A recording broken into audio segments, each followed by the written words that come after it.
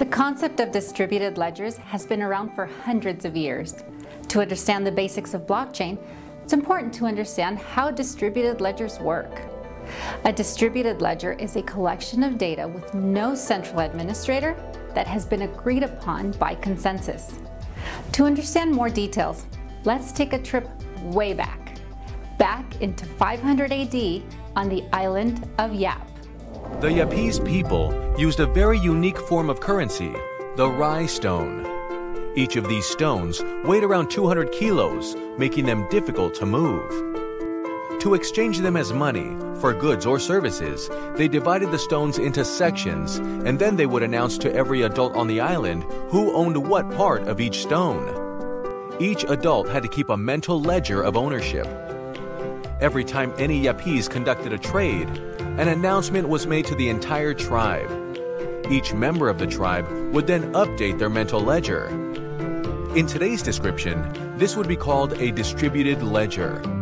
All rye stone ownership was known to everyone, and that knowledge was updated whenever a transaction was made.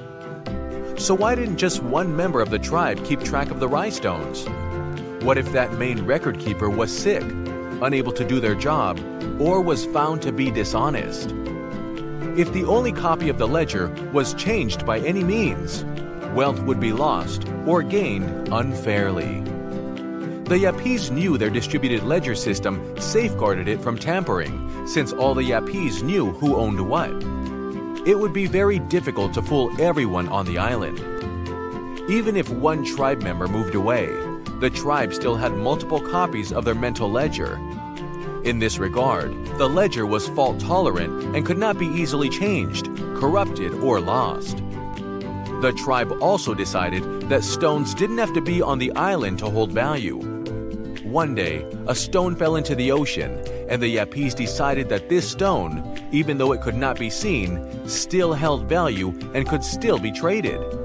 This system of consensus by the majority of the adults on the island, with no central administrator, is one of the first examples of distributed ledger.